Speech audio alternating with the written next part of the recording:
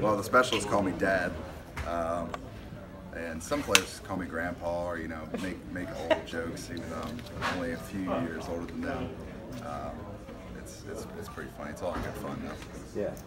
Well, how'd you feel to get that opportunity and to come through the other night like you did? Oh, it was surreal. It was something special because, like I was saying earlier, grinding away for almost 2 years to try and have an impact in this program and for this team.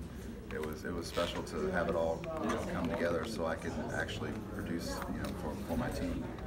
Does it make it even more special when you're a local guy and in your backyard again? Oh, no doubt. I mean, I came to Baton Rouge when I was 7, 8 years old to watch football games, and like those kids out there on Saturdays that are tailgating with their families, that are playing football for 8 straight hours before the game. I was one of those kids too.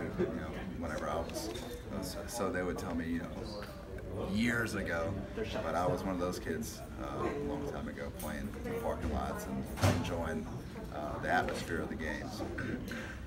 Was it always a goal of yours to play here? I mean, with it being right in your backyard?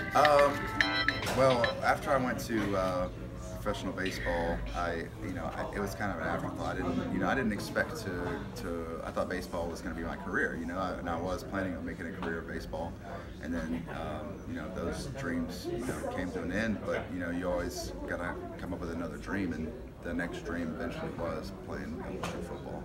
And I was like, why not? And I knew that I had the ability to do it. It was just a matter of the will to. And with the help of a lot of people along the way, I've gotten here.